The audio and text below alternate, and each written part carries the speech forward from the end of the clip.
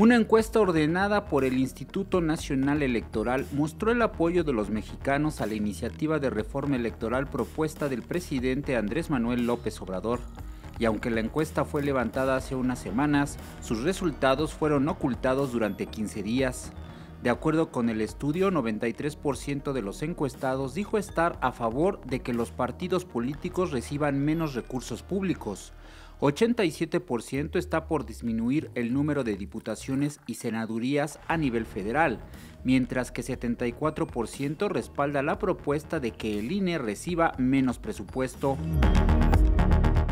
Al 78% le gustaría que consejeros y magistrados electorales sean elegidos directamente por la ciudadanía, en tanto que 68% está a favor del uso del voto electrónico.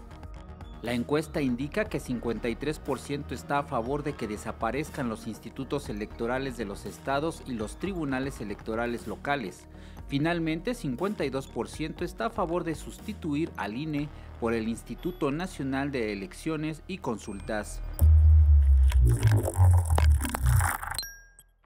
El representante de Morena en el INE, Mario Yergo, denunció la falta de transparencia del órgano electoral al evidenciar un correo electrónico en el que la Coordinación de Comunicación Social reconoce que por una confusión y malentendido no se le envió a su partido con anterioridad. ¿Y saben por qué no quisieron publicar estos datos? ¿Saben por qué Lorenzo Córdoba no quiso hacer un video para dar a conocer estos resultados? Porque la mayoría del pueblo mexicano respalda la iniciativa del presidente Andrés Manuel López Obrador, porque se les viene abajo la falsa narrativa y el discurso golpista en contra de nuestro movimiento, porque Lorenzo Córdoba Vianello y Ciro Murayama Rendón son unos falsos. Canal 14.